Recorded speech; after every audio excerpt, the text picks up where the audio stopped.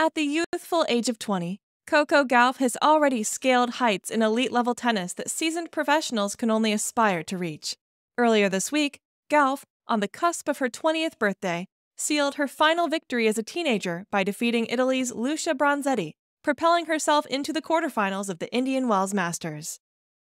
Bidding farewell to her teenage years, Gauff stands as both a Grand Slam champion and a household name in American sports. Her triumph at the U.S. Open last year thrust her into the limelight, earning her nominations for Time Magazine Women of the Year, coveted Vogue Magazine covers, and a plethora of lucrative commercial endorsements. Hailing from Delray Beach, Florida, Gauff has experienced a remarkable ascent in tennis since turning professional at just 14 years old. Her breakout performance at Wimbledon, becoming the youngest player ever to qualify for the main draw at 15 years and 3 months, set the stage for her meteoric rise.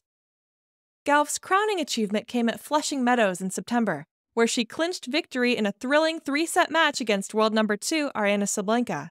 Since capturing her first Grand Slam title, Gauff has soared to number 3 in the world rankings and claimed a spot on Forbes' list of highest-paid female athletes, amassing an estimated $21.7 million in earnings, both on and off the court.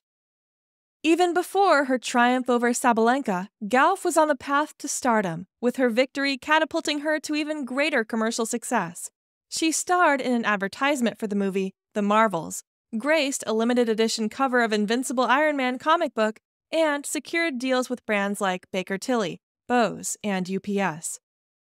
In recent months, the U.S. Open champion has graced the cover of Vogue, adorned in a stunning $5,690 Michael Kors dress, reflecting on the addiction of her Grand Slam victory.